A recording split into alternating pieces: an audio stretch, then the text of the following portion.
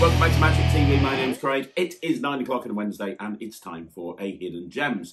Now, what are Hidden Gems? Well, Hidden Gems is the episode where I take a particular trick from a Penguin Live or an Alakazam Academy or a Masterclass or an At the Table or even a book like we're going to do this week, and I bring it to your attention. You see, there are so many tricks out there that are very, very old that are just as good as some of the latest and greatest tricks, but we overlook them because we're looking for the newest thing in magic. And the whole idea of this video series is to bring your attention tricks that are a little bit older that you might not have seen before.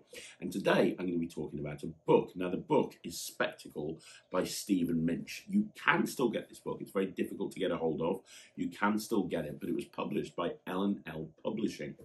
And Murphy's Magic have the rights to everything from L&L, and they have now released this book as an ebook. So if you can't get a physical copy, you can get it as an ebook, and I think that this is one of the best books ever written.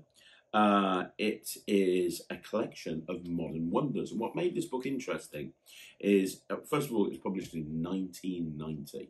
So that's a long time ago now, right? It's 22 years ago. And it was a collection of routines from various different magicians. And you had them in various different chapters. So chapter 1 was cards, chapter 2 was coins, chapter 3 was miscellaneous close-up, chapter 4 was mentalism, chapter 5 was stage. So there was something there for everybody. And the contributor list to this book is literally the who's who. You know, you look at it, Rudy Kobe, Geoff Latta, Jay Sankey, Ray Crosby, Bill Goodwin, Richard Kaufman, David Solomon, Tommy Wonder, Daryl, David Roth. The list goes on and on and on. We've even got Rocco Solano, we've got Ray Grismer, Jonathan Pendragon. Oh my God, what an amazing list of names. And that's just a few of them. And although this book was very, very popular, I found that there's a few tricks in there that are often overlooked. And I think the reason is there's so much really good material in there that it's very easy to overlook tricks. It just is. It's very easy to overlook stuff.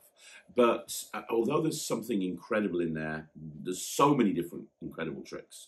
The one that I want to bring to your attention, nobody ever remembers. Even people that have got this book, they forget about this trick. And that is the third trick in the book, page 15. So let's turn to page 15, the 15th page. There we go. The trick in question is by Geoff Latta. Now, if you don't know Geoff Latta is one of the greatest coin magicians of all time. I've spoken about Geoff Latta many, many times on this channel.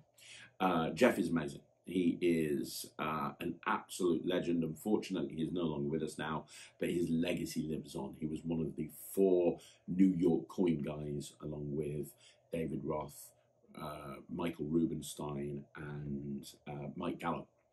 And in this book, he published a couple of different routines.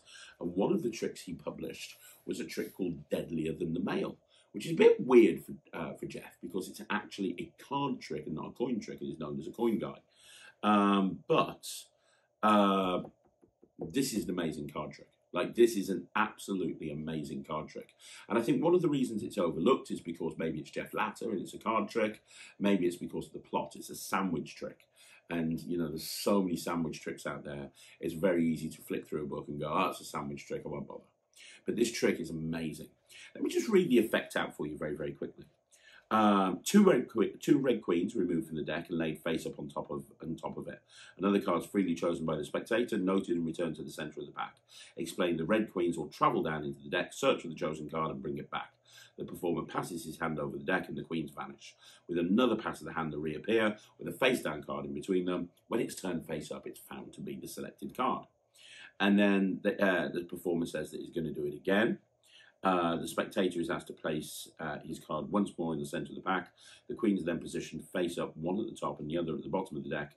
Suddenly they vanish in full view, and when the deck's spread, the queens are found in the center with a single face-down card in between them, and that is the selected card. The performer then suggests that the queens were too quick, so the effect is going to be repeated a third and final time. And it's going to go in slow motion. The spectator returns his card to the deck, but this time somewhere near the top. The queens are inserted face up near the bottom of the pack and left sticking widely for the top left corner. They then seem to run through the deck until they find the selected card.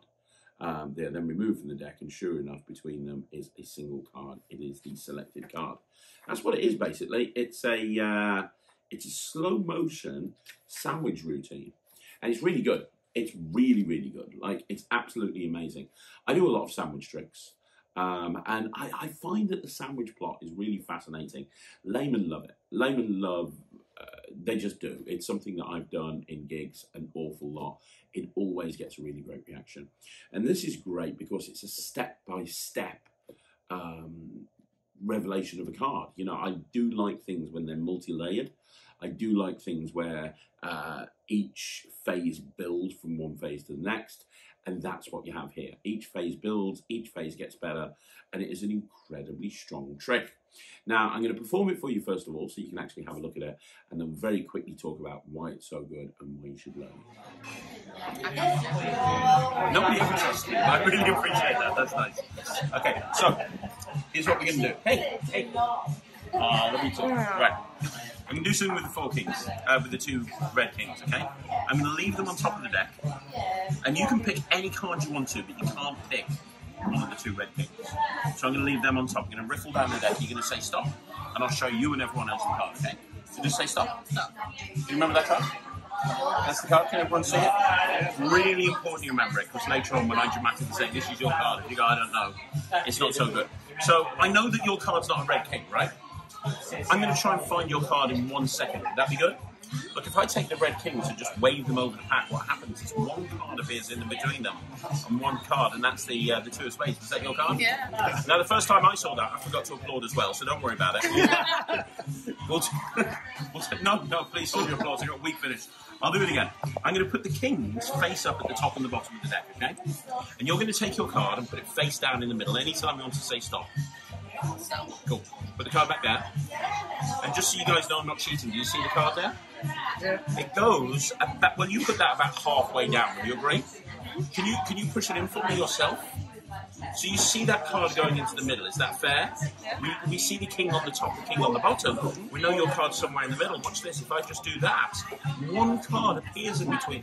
I mean, this is getting weird now, isn't it?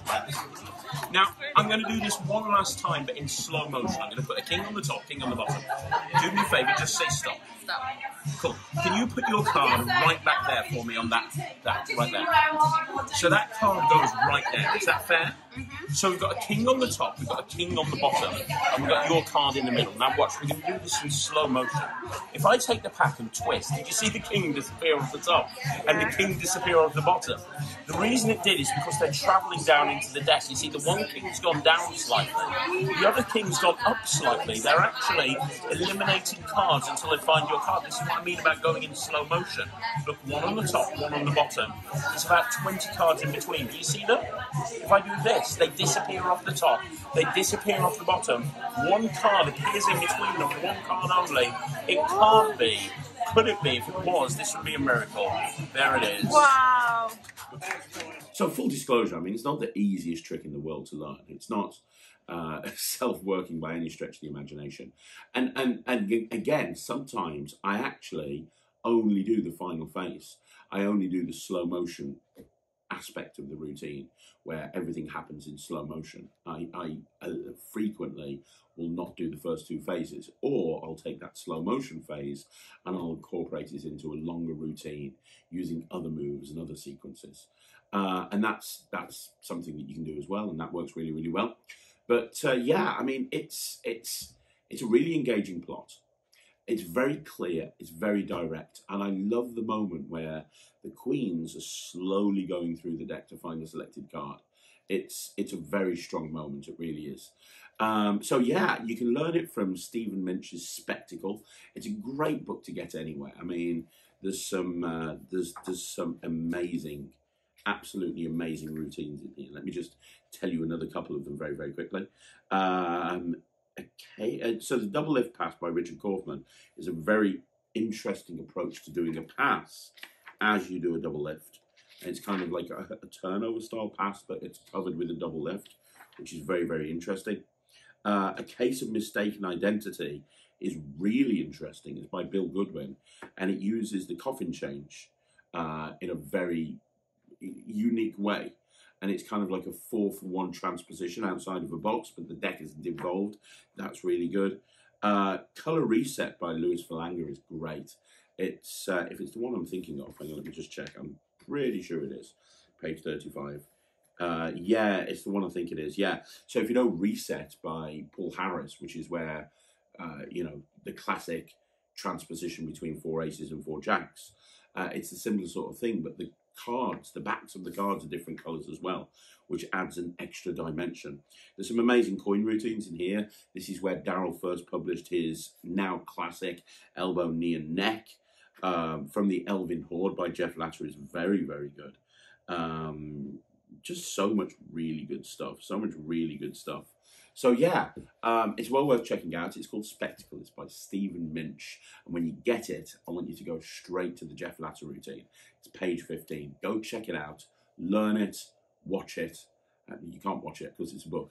Learn it and perform it. It's a really great multi-layered sandwich routine. So there you go, guys. That's another Hidden Gems in the bag. Thank you once again for watching. I hope you really enjoyed it. Let me know if there's anything else that you want me to do with regards to the Hidden Gems series. I'm getting great feedback from it, which is amazing. And as long as I get great feedback, I'm going to carry on doing it. And once again, thank you for supporting the channel. Thank you for promoting the channel. And thank you for everyone that has really nice things to say. Again, I really appreciate it. Don't forget, if you haven't already gone and done so, please check out the Craig and Ryan Review Show. That went live today at 5 o'clock. And I'll be back again tomorrow with 3 videos. 1 at 2, 1 at 6, 1 at 9. Thanks very much for watching. I'll see you again soon. My name's Craig from Magic TV.